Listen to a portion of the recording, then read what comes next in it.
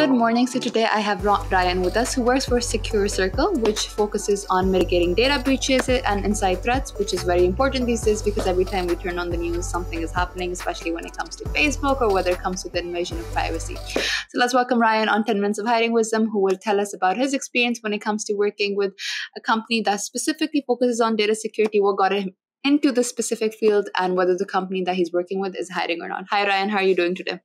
Hey, Minal. Thanks for having me. Of course. How are you doing? How's your day going so far? Great day. It's 107 or so here in Scottsdale, but it's always 75 in the air conditioning, so it's nice. Sounds good. So Ryan, can you tell us about where you're currently working, what your company actually does?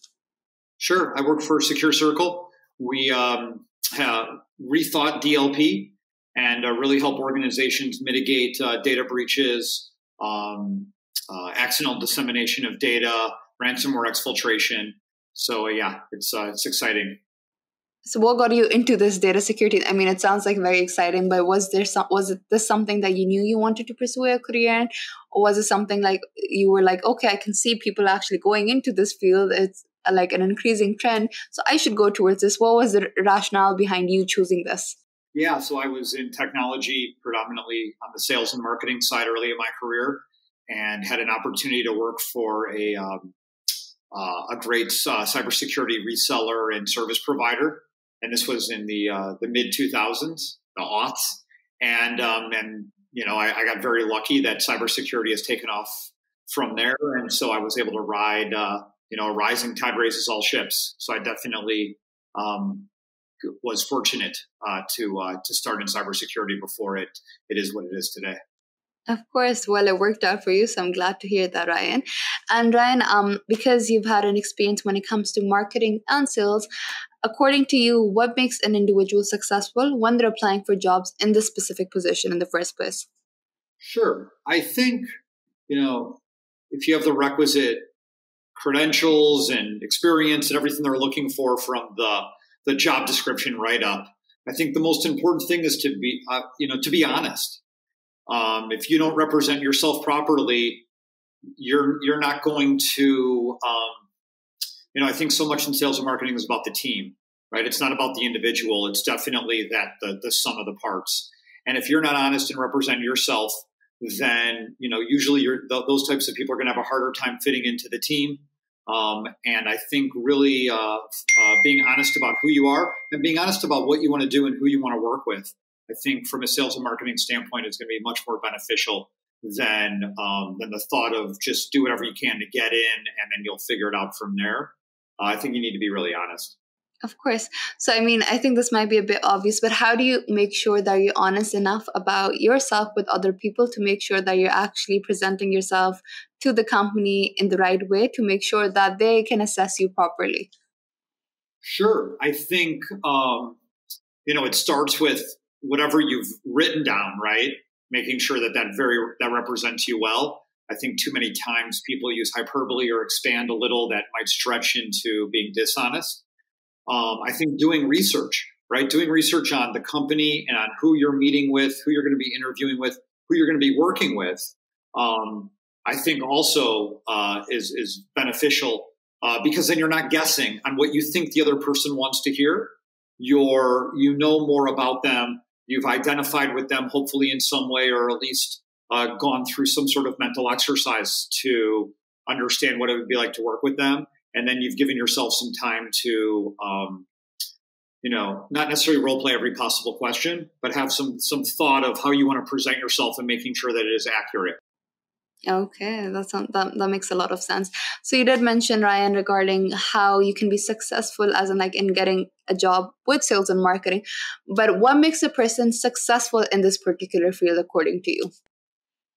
Yeah, I think, a lot of the things you hear, they might sound cliche, but I think they're true. I think a lot of it is having grit, being willing to do whatever, whether it's just from, physical, being there for a long time, right? Being in the right place, whether it's getting outside of your comfort zone and doing things that maybe are a little uncomfortable or things you haven't done in the past. I think in sales and marketing, you have to be very creative. You have to use tried and true methods but you also have to be willing to step outside of them, because people evolve. So how we sell to them is much different. Just as we have over the past year and a half, how we're selling to people today, how we're marketing to them is much different than it was 2 years ago. Well, I think following structures that have worked in the past and making sure that those have enough room for you to iterate on today's current landscape is going to be is what's going to help with success in sales and marketing.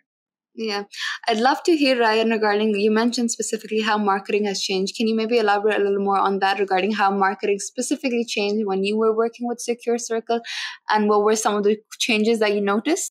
Sure. Well, I think, a lot of it is so much marketing, especially in cybersecurity, is done in person from a conference, trade show, or those types of events. And so a lot of them shifted to being virtual. I think people had virtual fatigue, and a lot of them just paused. So I think being able to have a combination of, now that we're going to be going back on-prem to see customers in these events and conferences, definitely being able to properly connect with your audience in person and virtually. And I think that being able to do both, so having the conferences and the on-prem events, and how do you continue to have education and connection after the event is done? I think that's going to be a big thing, where instead of just these point in time, 1 day or 1 week events, we're going to have a day, a week in-person event, and then better engagement throughout the course of the week, the quarter, the year, whatever the time frame might be from that event. I think that's important. And I also think that our messaging, I think there just needs to be more sensitivity. I think that so much has happened in 2 years that shifted what is acceptable for a corporation to discuss. I think there's some, the guardrails are moving in, and there's a more narrow lane.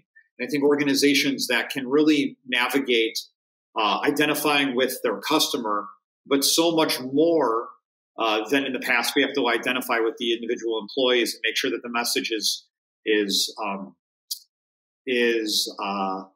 viewed upon by everyone in the organization, not just the marketing team or the executive team talking to the marketing team. But that message has to be the voice of the whole organization. And I think that's going to resonate with our customers more also, in a general sense. That makes sense. I loved how you mentioned regarding the sensitivity aspect, because I think a lot of people specifically during the pandemic grew much more empathetic. So I think connecting with your audience is something that's so important, because at the end of the day, these are the people that we're actually selling to. So knowing what they want, how to present ourselves to them is something that's very important, Ryan. So thank you for sharing that. And Ryan, the most important question would definitely be whether the company you're working with, which is SecureCircle, whether it's hiring, what kind of positions are opening, so that if people are interested, they can definitely know when and where to apply. Sure, absolutely. So yes, so we are hiring from sales, regional sales directors, inside sales, from sales engineers, pre-sales sales engineers. So we definitely have open headcount. And I think all companies, when they find great people, are going to try to find a place for them.